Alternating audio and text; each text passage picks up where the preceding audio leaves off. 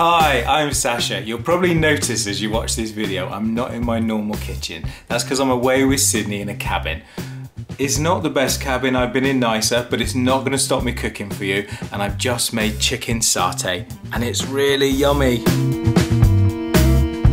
You'll need 3 chicken breasts, 1 400-gram can of coconut milk, 200 grams of crunchy peanut butter,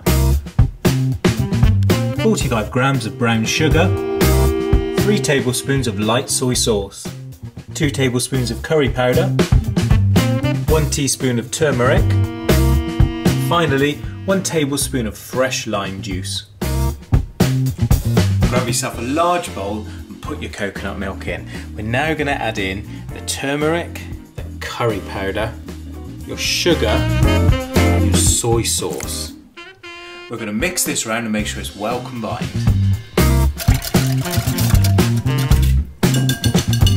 Next, add in all of your chicken and make sure it's all well covered.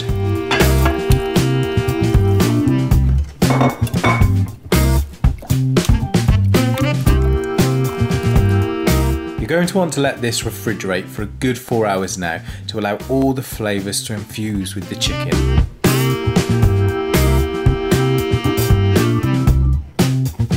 After your chicken's marinated, it's time to cook it.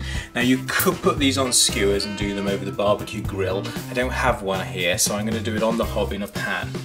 So let's fish them out and get them straight into the frying pan.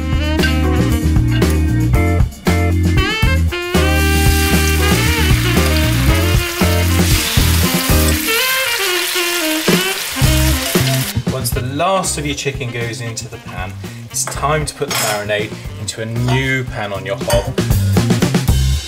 Together with your peanut butter, bring it up to the boil.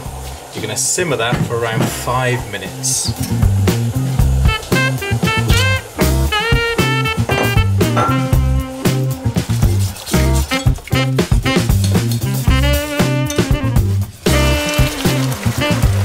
Once that starts to thicken, it's time to add in your lime juice.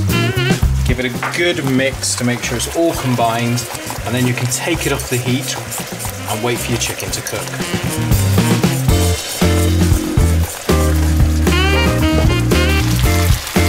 Not wanting to state the obvious, but you need to make sure your chicken is thoroughly cooked before serving. If you're barbecuing it on skewers, generally that takes around 5 minutes per side. In a pan, it's going to take as long as it takes. We just cut into one, we'll just have a look and make sure it's all thoroughly cooked throughout. That's looking good to me.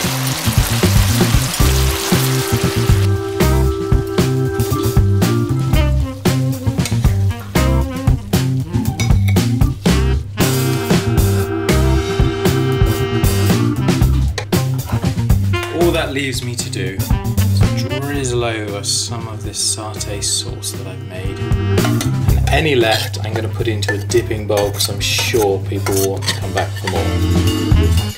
I know you're going to really enjoy my chicken satay, so please give it a go, and as always, share my videos and come back for seconds.